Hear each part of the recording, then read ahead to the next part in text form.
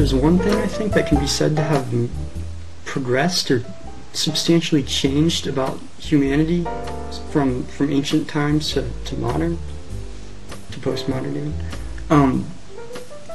I think it's empathy.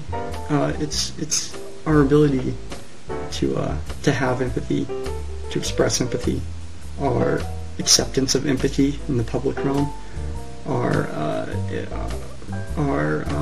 glorification of empathy. Video games always get a bashing from concerned parents and the media. They seem to think that all they do is rot the brains of children and adults alike across the world, and turn them into lazy, fat, slobbish, good-for-nothing wasters. And in that sense, they're actually quite right.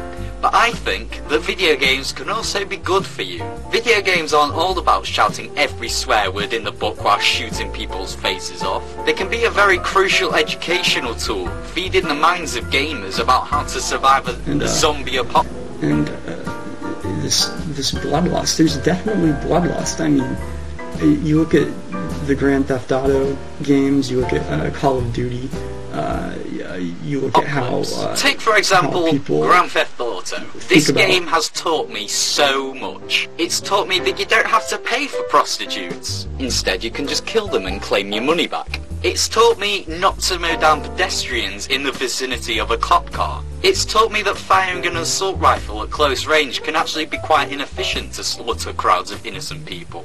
Instead, firing a shotgun is much more appropriate for spraying guts across.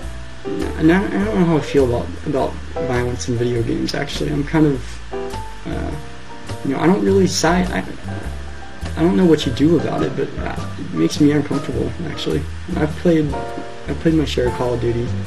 I mean, this isn't a condemnation of people who enjoy that, really, but I just have to wonder about what it's doing to us, or what sort of need it fulfills for us. Because I don't think we're being corrupted. I mean, obviously it was there. What's the point of this video? It's to say that maybe we're pushing our bloodlust under the covers or something. Sweeping under the rug. So you see, people of the world, if the Earth was suddenly overrun by alien zombies, I would know what to do, because I'm a gamer. Whereas you people who don't game would have no clue what to do. So you'll die. Yeah.